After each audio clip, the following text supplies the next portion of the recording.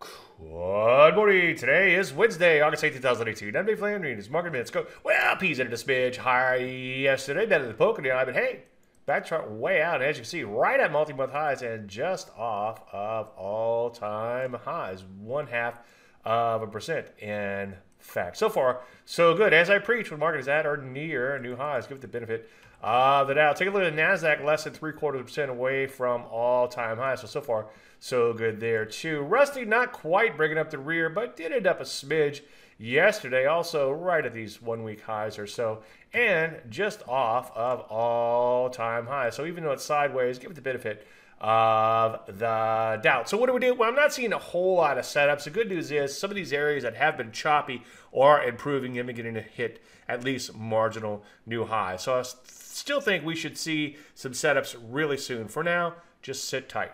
Any questions, as usual, Dave at DaveLandry.com. I'm Dave Landry, and you just heard the Market Minute.